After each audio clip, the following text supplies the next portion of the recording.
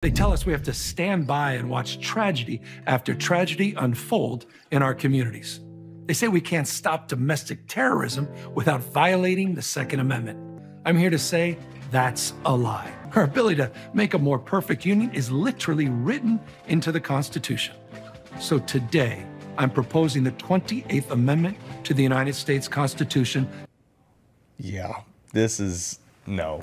That was Gavin Newsom's latest dump of garbage, the 28th Amendment. Oh, but don't worry. He says it won't affect your Second Amendment rights at all. Sure. The four proposals the California governor is for is raising the minimum age to purchase a gun to 21. Maybe we should do it for voting, too. Universal background checks. Yeah, okay. A, quote, reasonable waiting period for gun purchases. Well, considering the U.S. government still uses fax machines, that could be 10 years. And banning the civilian purchase of assault weapons, which nobody can seem to define. With some of the strictest gun laws in the country, you, Gavin Newsom, still had a wave of mass shootings in the first weeks of 2023. Don't you understand? The ones who suffer from these laws aren't criminals. It's law-abiding Americans. Americans that criminals will walk right over because they're always going to find a way to do damage. Look at what just happened in France. A mass stabbing. So, Sir Gavin, don't call these common sense safety measures. You're not enforcing safety for anyone. For more on this, I want to bring in Tudor Dixon, host of the Tudor Dixon podcast and former Michigan gubernatorial candidate, and Kay Smythe, writer for the Daily Caller and host of Kay Saves the USA. Tudor, why do they keep taking guns from the people who don't use them for bad things?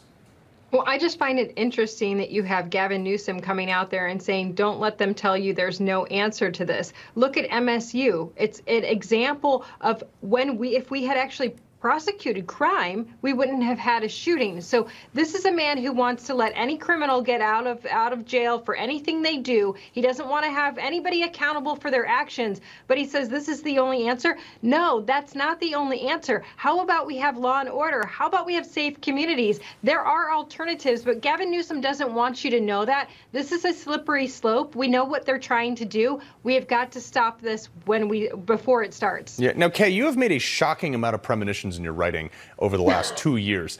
And this sounded an awful lot like a campaign commercial.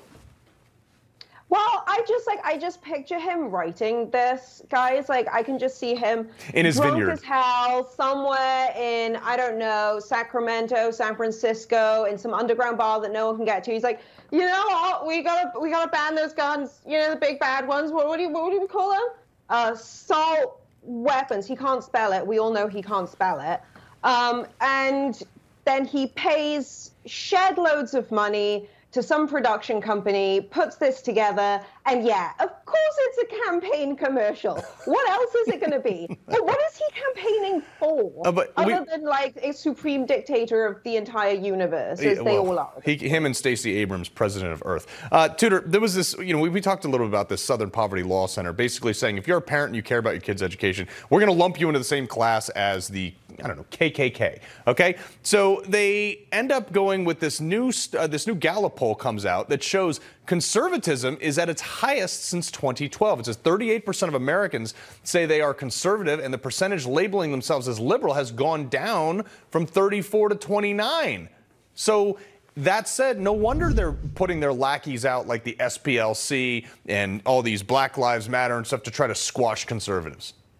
Right. What a shocker when you come out and you say moms are domestic terrorists and they're the biggest danger to the community, that moms who want to protect their kids from, I don't know, pornography are domestic terrorists. Then suddenly people start to say, gosh, maybe I'm not a liberal. Maybe I'm a conservative.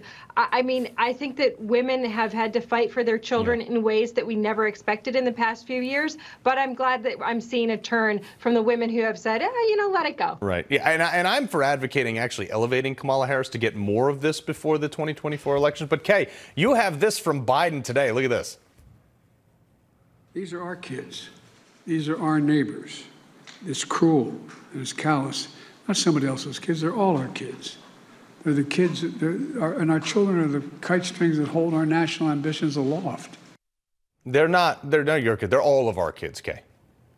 Yeah, I think a similar kind of thing was said in China when they were enforcing the one-child rule. sorry, we know that you're carrying this child, but actually you're not allowed to do that anymore, so we're going to execute it. But I think in America, what he's clearly pushing for, because this is not the first time that Biden has come out and said this, they're clearly pushing for the normalization of your children being raised by the state, which means that that line, I mean, it's exactly the same thing that we kind of saw earlier. It's that drip feeding of that normalization that Tudor excellently pointed out, that kind of leads to these laws becoming a reality before we can stop them.